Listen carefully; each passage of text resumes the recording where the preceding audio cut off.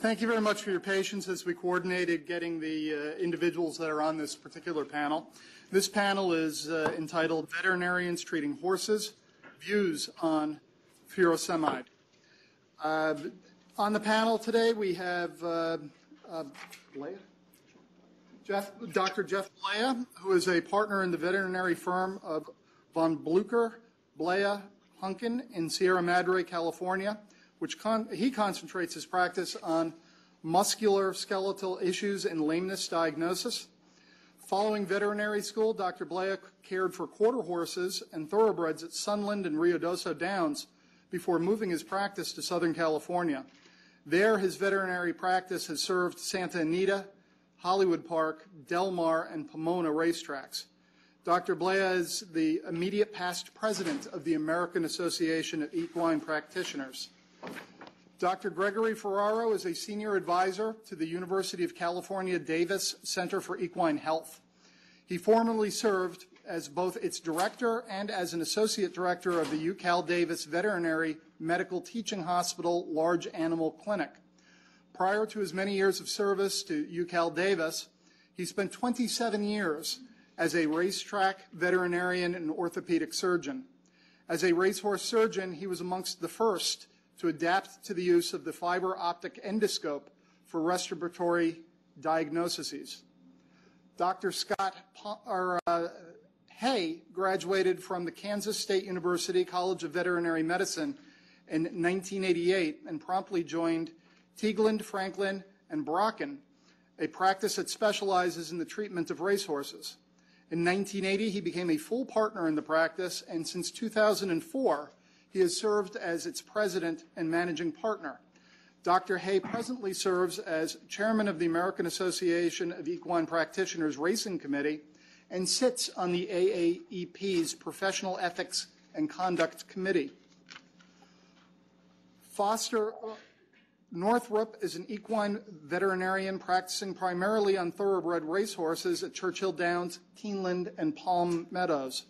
Dr. Northrup got his start in the equine industry in 1989, working primarily on standardbred horses and show horses in Florida. In 2008, he was appointed by the governor of Kentucky to the Kentucky Horse Racing Commission, where he still serves. Dr. Northrup also serves as the vice chairman of the Racing Committee for the American Association of Equine Practitioners. Dr. Gary Priest has spent decades working in the equine industry, first as an ambulatory veterinarian and later as an equine surgeon. In 1985, he assisted in establishing Harthill and Priest Equine Surgery. While his late partner, Dr. Alex Harthill, has been credited by many with popularizing the use of Lasix in the treatment of EIPH, Dr. Priest has recently become very outspoken about the present use of Lasix by racetrack veterinarians. And finally on this panel is Dr. Christopher Riggs, who presently serves as the head of the Department of Veterinary Clinical Services at the Hong Kong Jockey Club, a position that he has held since January of 2003. Dr. Riggs came to the Hong Kong Jockey Club with a strong academic and clinical research background and extensive experience at a clinical practice at one of Australia's most renowned veterinary hospitals. Dr. Riggs qualified as a veterinary surgeon at the University of Bristol and completed his PhD at the Royal Veterinary College in London. Panelists, commissioners.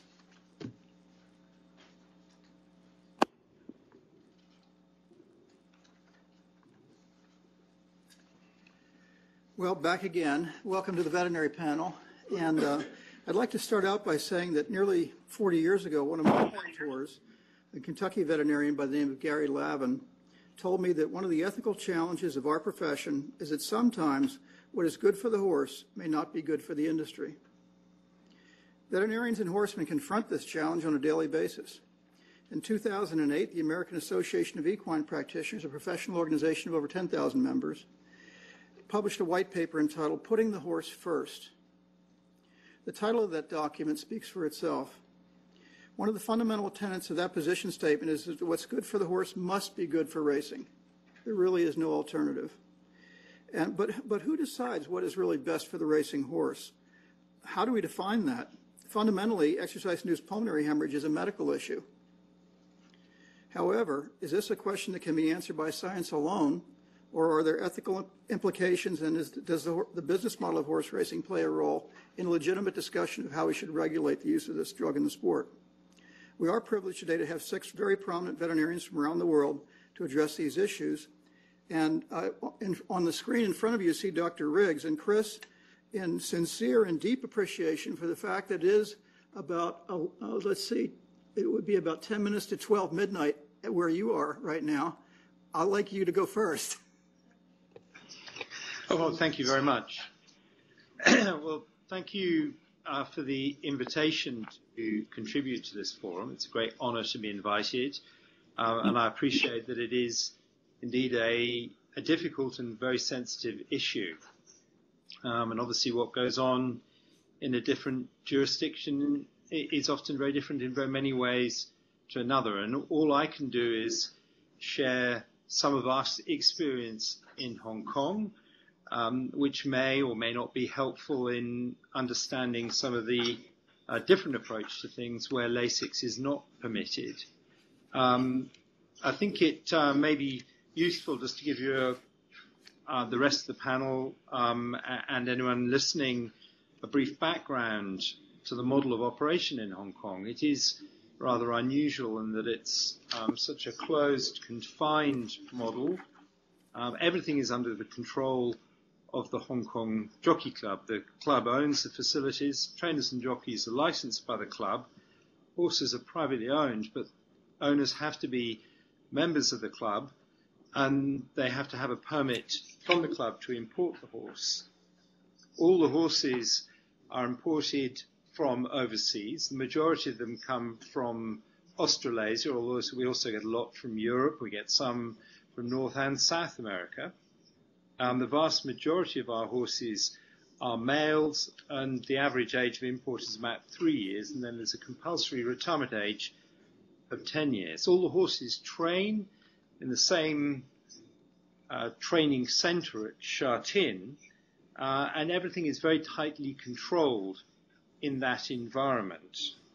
All the trainers, there are 24 trainers, each has their own stable block. All stables are air conditioned, and all the trainers share the same training facilities, which is basically a sand trotting ring, all-weather training tracks, which are classic American dirt tracks, a turf track, we've got a poly-track hacking trail, and a swimming pool.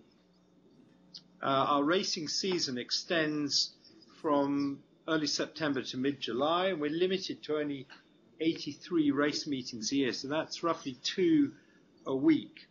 And the races are held at 2 race courses, one in Happy Valley and one at Sha Tin.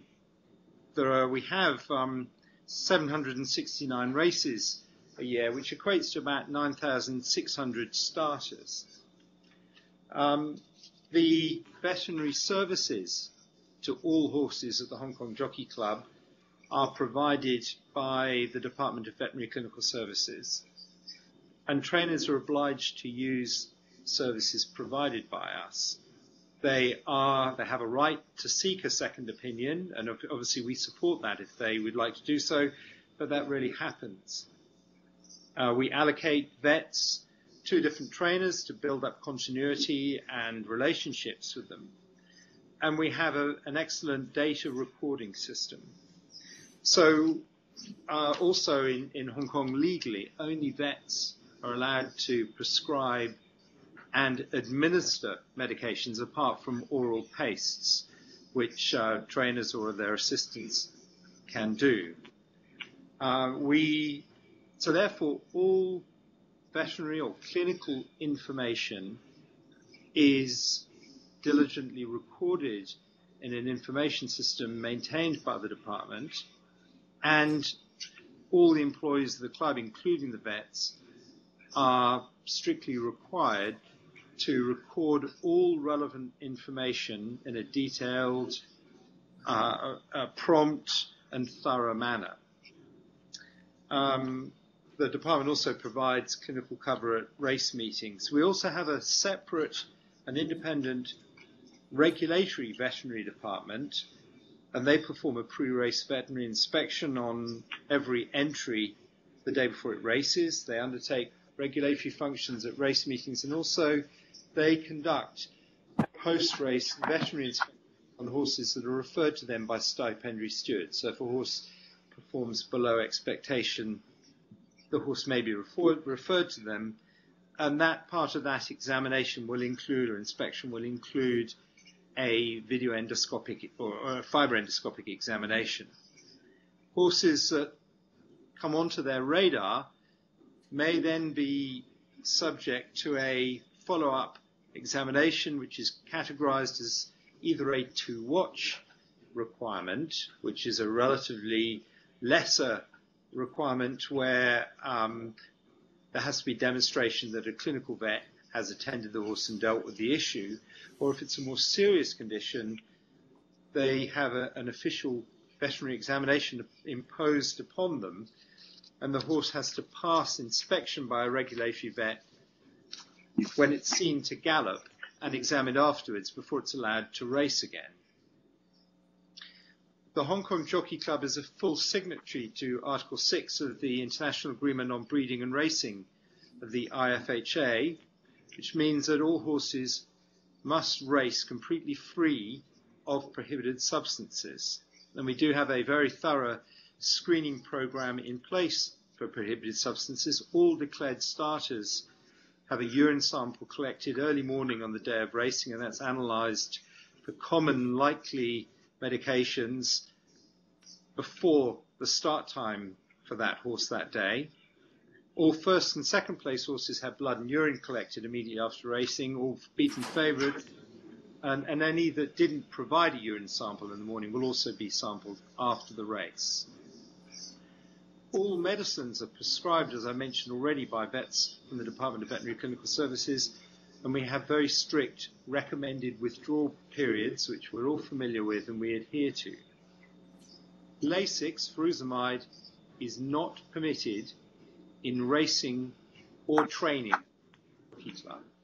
So just very briefly, to finish our experience with EIPH, we have a very thorough screening system in terms of performing endoscopic examinations. There is some trainer variability, but the majority of our trainers request endoscopic examinations on a very regular basis.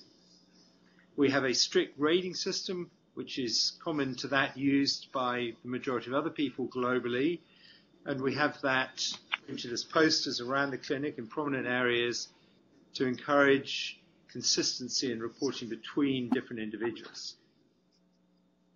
Trainers must report all cases of epistaxis, bleeding from the nostrils, to stipendiary stewards, and if they fail to do so and it has been reported by someone else, then the trainer will face severe penalties. Whenever a horse is scoped by a veterinarian, that veterinarian is obliged to document the information promptly, and we have a pro forma on our electronic database system to record that information, and that's then distributed immediately to the trainer, and also it goes to the regulatory vets as well. So we have very good data on the total number of horses that bleed from the nostrils in training as well as in racing, and also a lot of information on EIPH of lesser grades, in other words, where it doesn't come from the nostrils from endoscopic examination. There are regulatory consequences in our jurisdiction for horses that bleed from the nose. For the first bleeder, horses are forced to rest, so they can't use the tracks or swimming pool for 4 weeks. So they're forced to rest for 4 weeks, and the trainer can't submit the horse to undertake the official veterinary examination for 10 weeks. So it effectively means it's banned from racing for at least 12 weeks. And the same applies for a second bleed. And then if a horse bleeds a third time, it is compulsorily retired. Also, horses that are documented with significant EIPH on endoscopic examination, in other words, graded 3 or 4 are also forced to stand down for a while, or at least they have to undertake an OVE examination, and that will not be accepted. The horse will not be accepted for examination within a 2-week period, and it can't be entered to race while it has an outstanding OVE. So just lastly, to give you some of our data, 0.65% of starters will suffer bleeding from the nose or epistaxis during a race or immediately afterwards, and that's in line with most other jurisdictions globally. We are able to make a very reasonable estimation, if not an accurate calculation, of the proportion of the entire population that will bleed at some stage in their career, and that's 3.9%. This data is average over the last 5 years. So of the entire population of horses, 3.9% of those will bleed at some stage in their career. And 0.06% of horses are forced to retire through the 3-bleed compulsory retirement rule. And the median number of starts before a horse is recorded as a bleeder is 16. So that just sets the scene for Hong Kong and provides some information of a jurisdiction, albeit an unusual one compared to most places where there are private veterinarians, etc., but where Lasix is not permitted in racing or training. Thank you, Chris.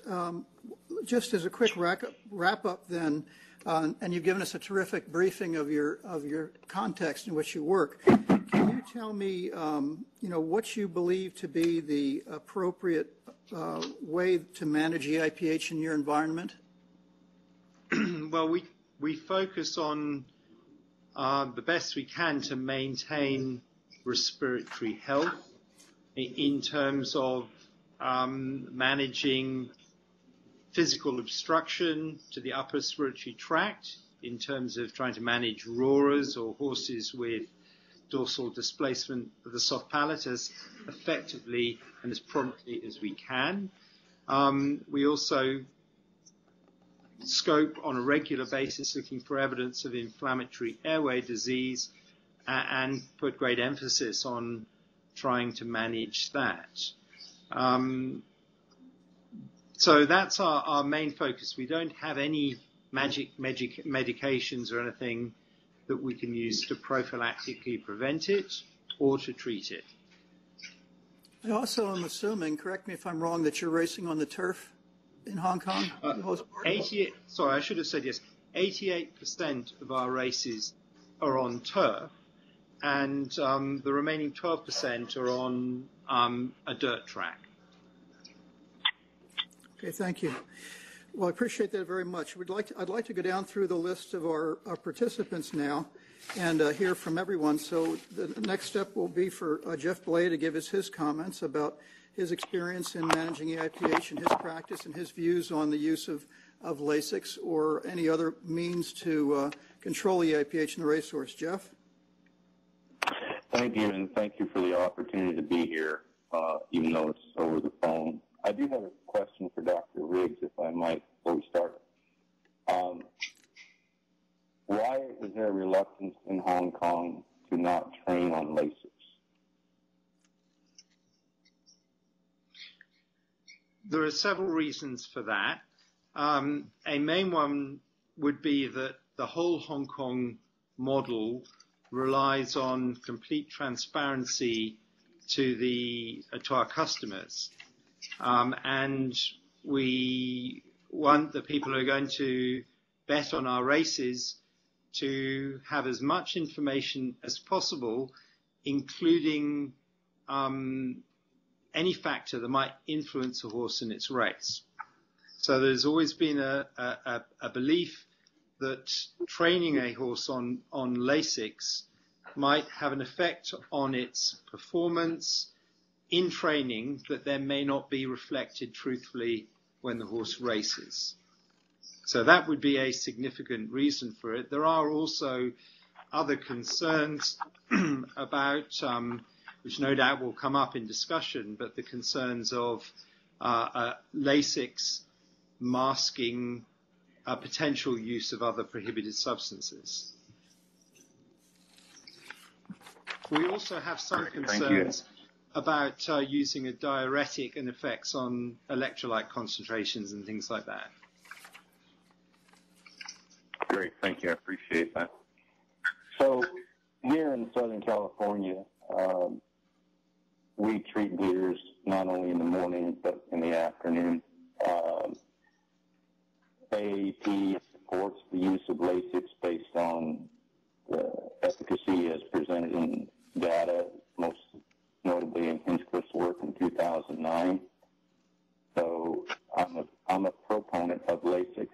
However, we all know this has become one of the most polarizing issues in the industry. In my introduction, when Lee was reading it, he mentioned 4 racetracks that I work at. Well, as of today, 2 of those racetracks are now closed. So the fact that the industry is going through a lot of changes, I think our mission ought to be to try and figure out this Lasix issue the best way we can, not only for the horse, but for the industry in order for it to survive and thrive again. So what I notice on my end is a lot of trainers treat horses freeze in the morning with Lasix. And there's no rhyme or reason to it. Some of them will treat them an hour out, 2 hours, 3 hours, 4 hours. It's become very common in the last 10 years, I think, for trainers to treat a lot of workers in the mornings. I think it helps keep a schedule as far as planning for a certain race. We have a fair number of clients now, maybe a handful, that request no Lasix in the morning and no Lasix on race day, until they've been a proven bleeder. And I'll use a grade 3 or grade 4 before suggesting to the trainer that we put the horse on Lasix or talking to the owner. I think Lasix is a very therapeutic drug for EIPH. Unfortunately, I don't think it's probably the best medication out there, but it's the best we have currently. And that's part of the problem. Part of the problem is there, and I didn't hear Drs. Sweeney and Morley talk earlier, and maybe they talked about this better than I can, but there hasn't been a tremendous amount of research done on EIPH in the last 20 years. There's been a few papers in the last 5 to 10, but not a whole lot. So I think as a practitioner, Lasix is the best we have to treat EIPH, which essentially is a disease. And if you go through the ACVIN consensus paper, they recommend, the College of Internal Medicine specialists recommend that EIPH be classified as a disease. And now we're dealing with a disease, we have to have some sort of therapy to treat it. And the best we have is furosemide. Well, I think we can do better than that as scientists and as an industry.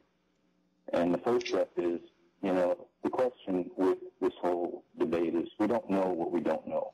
How heritable is it? We don't know. What is known about the current pathophysiology of EIPH?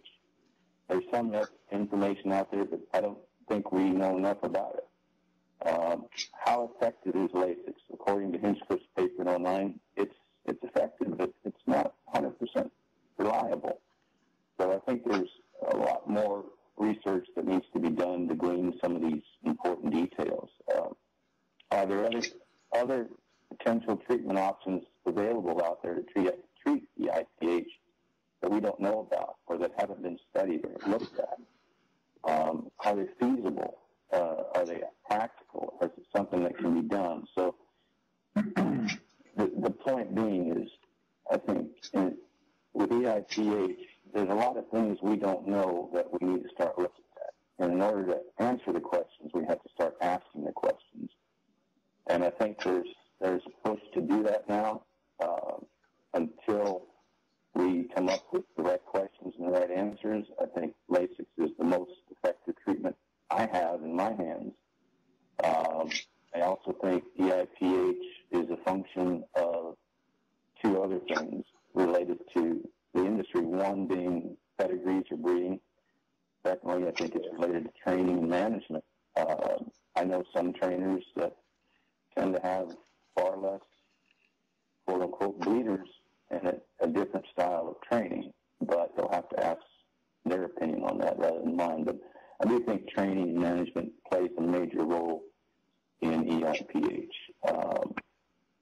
and helping to control EIPH. So I think that's part of it as well.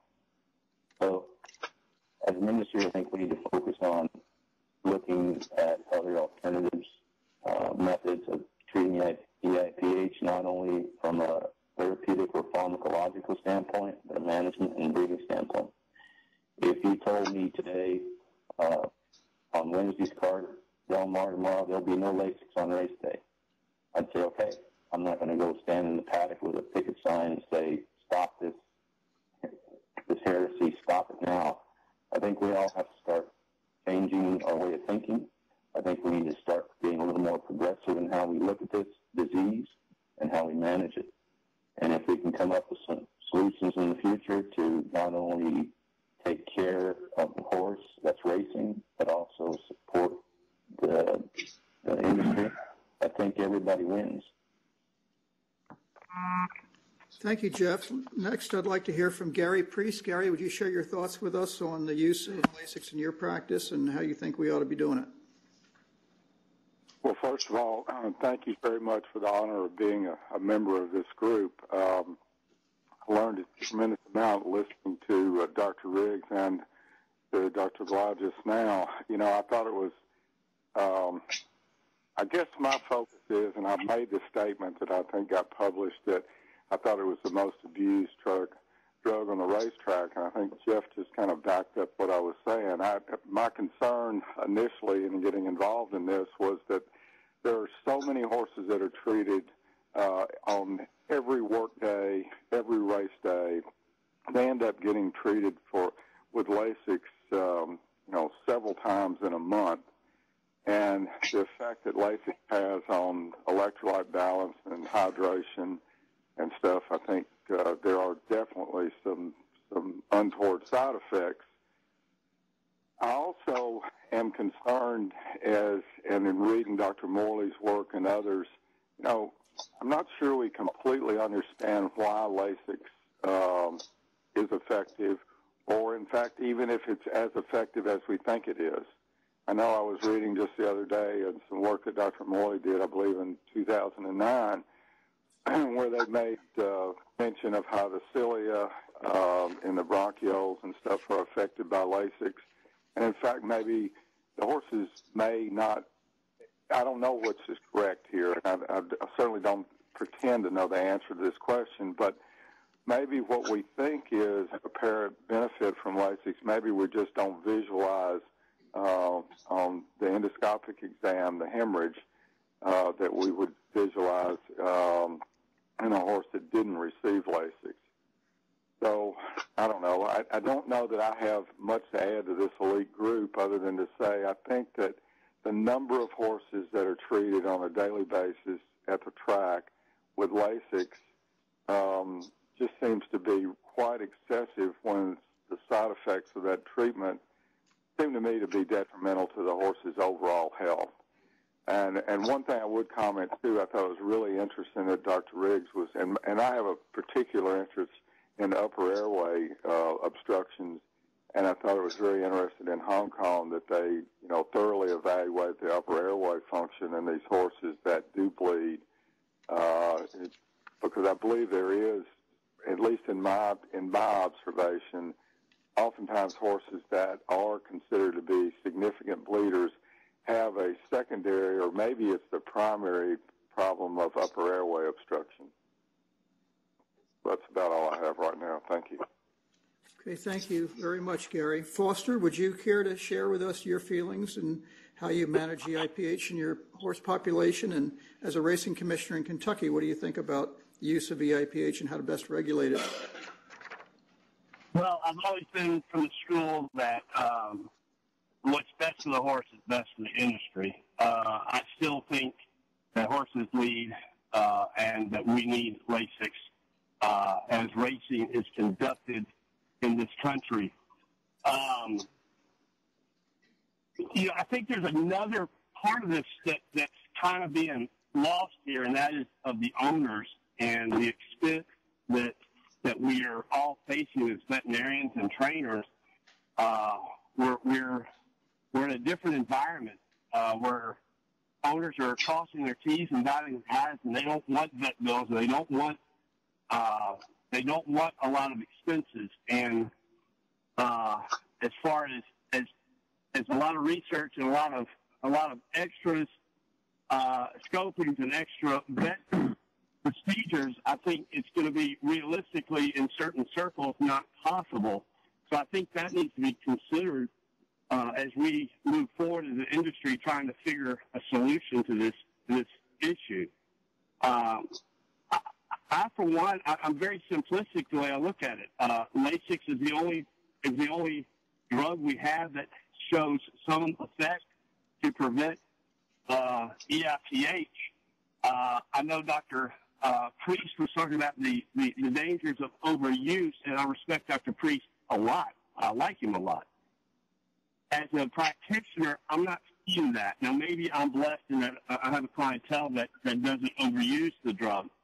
But so I'm not seeing the dire side effects that a lot of people talk about seeing. What I do see is the push to use with more restrictions. The push is to use all these garbage adjuncts that people want to pull out. And I don't want to get back into garbage adjuncts and withholding water and hay for 24 hours. This all scares me. Do I want something better than Lasix? Absolutely. Do I want something that wouldn't be on Performance Day? Of course I would. That would be nice. But I think racing is held to an unfair standard in that the claim that we're the only sport out there that allows this drug on Performance Day when that's just simply not true. Most sports allow certain medications on Performance Day, including, I'm an asthmatic, and I can relate to bleeding from the standpoint, I know what it feels like when I can't breathe. And, playing sports and trying to perform at my best and not be able to breathe, it was pretty miserable. And I think it's important to note that even in the Olympics, their drug exemption causes an athlete can actually perform with a level of albuterol. It's strictly controlled. So that's what we do with Lasix. We strictly control it. So I'm all for something better. I'm not for taking Lasix from horses at this moment in time in this country. Important to keep our horses as healthy as possible, and I think Lasix helps me manage bleeders a lot more economically and easily and better, as far as I'm concerned, than not using it. And I think I'm talking in circles, so I'll be quiet. I hope I made my point. Well, I think you did, Foster. Thank you. Greg, could you please give us your insight, please, into your experience in California and how you feel about the use of Lasix in racehorses? Yes, I'd be happy to. Again, I thank the committee for inviting me to speak. Since I'm one of the few dinosaurs that existed before the EIPH was existed or the use of Lasix existed, maybe I can give you a little historical perspective that might shed some light on what we're talking about today. Before the advent of the fiber optic endoscope, exercise-induced pulmonary hemorrhage was a non-existent disease. Most everyone thought that horses that bled from the nostrils, epistaxis. The incidence of epistaxis pretty much throughout the country was less than 5%. And the way it was diagnosed is that trainers or grooms would see a small trickle of blood in the nostril once the horse returned to the stall and lowered his head to eat. The incidence of horses that actually bled from the nostrils on the track in those days was probably less than 2%. And those horses were generally rested extensive period of time and treated medically. The other horses, it was a management issue. Trainers trained slightly differently, managed them slightly differently. But overall, the bleeders were not a big issue.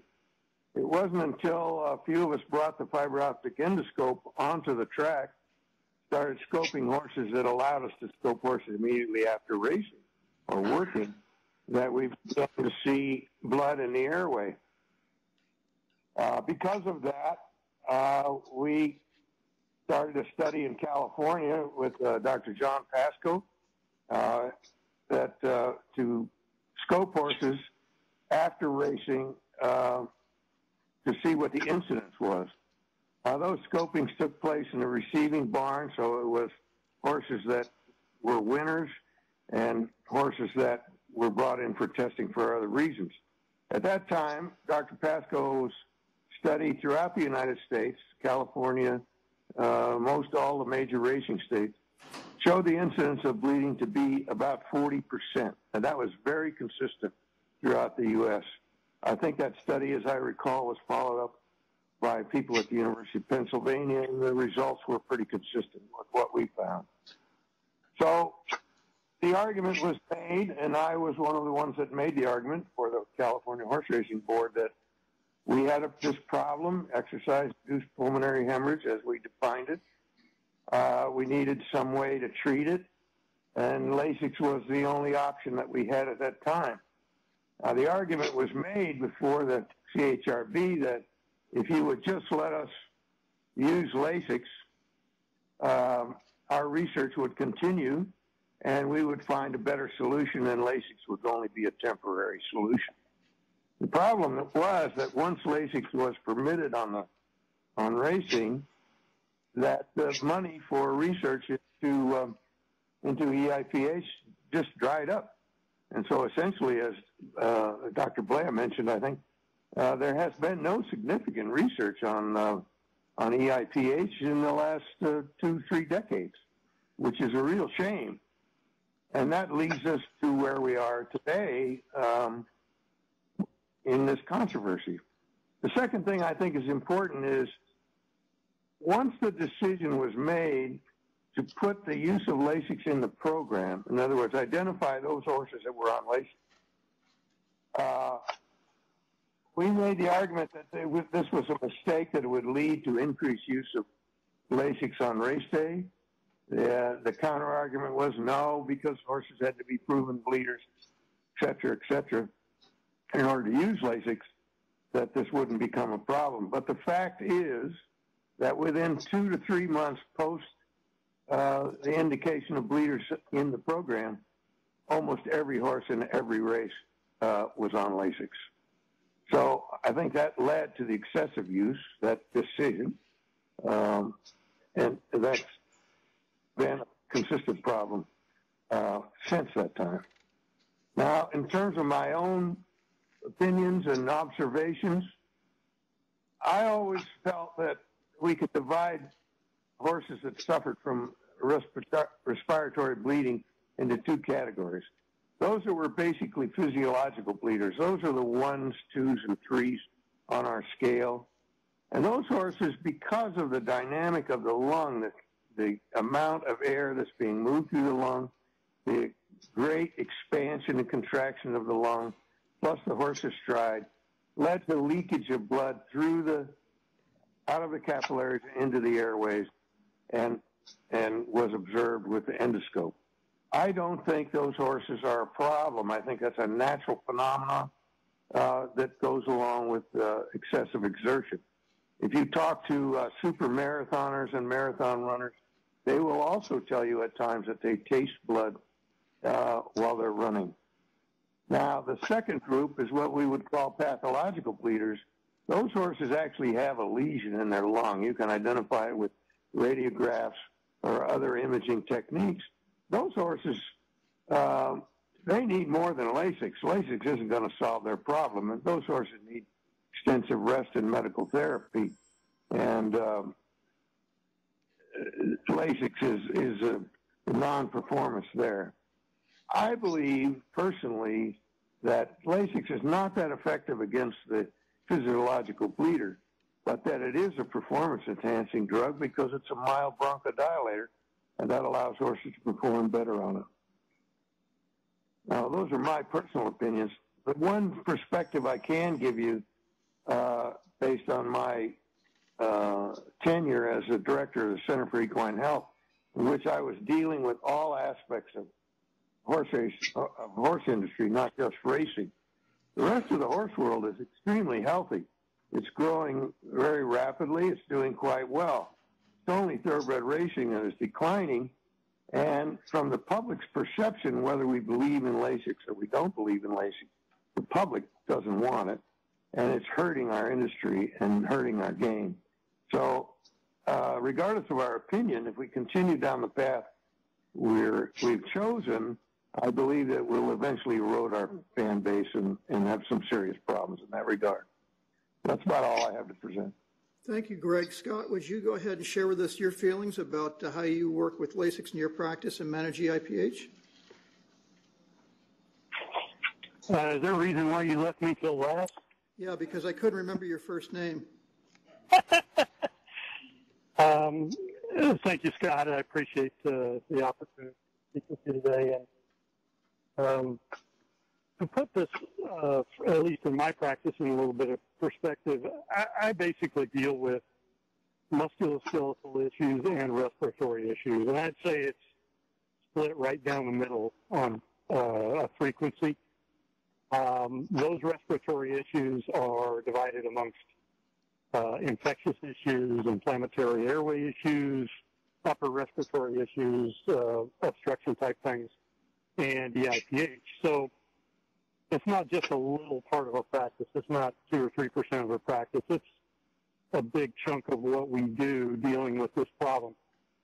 I agree with Dr. Blay and Dr. Northrup that it is, at least currently, our most effective way of Lasix or furosemide is the most effective way of dealing with the EIPH issues we have. Over the years, there's certainly been a lot of other things that have come and gone. Horsemen and veterinarians are in a kind of a difficult situation when they get horses that are bleeding and affecting their performance to try to control that. And so therefore it leads to some almost level of desperation to find something, particularly on those bad bleeders, that will help them. And getting them out of the racing population is one option, but it's not a very good option if you own that horse. So we're confronted with horses all the time that we're attempting to be able to control them. And so, as things circle around over time, we find a lot of things that don't help very much. We find a lot of things that anecdotally we think do help. And the Lasix has probably been the one thing that stood the test of time as far as being our most efficacious tool out there. Now, that being said, I certainly have a lot of trouble controlling horses with the IPH with Lasix alone. Certain individuals are very problematic, and you find that after trying multiple management strategies, multiple rest periods, multiple medication strategies, that you still have problems. So I'm with the guys that are saying we need more research. We need more knowledge. We certainly, AAP came out recently with a 10-point prescription for reform, and 2 of those points involved furosemide. And the big one was we need to look further and deeper. ACVI consensus paper that came out certainly indicated that there was A, little research, and B, little effective medications out there to control the problem. And it did confirm that it is a significant problem. But the fact that remains that Lasix isn't totally efficacious, although it's the best we've got. So we're trying to, prod the industry a little bit to find other things. If we really